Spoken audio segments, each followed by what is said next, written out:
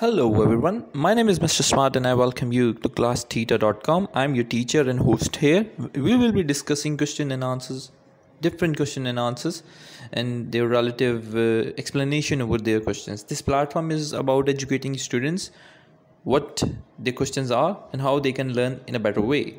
So it's the biggest platform of homework, help material, resource material to help students understanding the concepts in a better way. So for as today, our question is, a Windows user is logged out of her computer and you must log into the local administrator account HelpdeskAdmin, which would be used as username field. We have 5 options. It's an MCQ question. We have 5 options given. So first option is //helpdeskadmin, inverted / helpdeskadmin /helpdeskadmin /helpdeskadmin and .helpdeskadmin. So the correct answer is option B. Is / inverted / helpdeskadmin is the correct answer.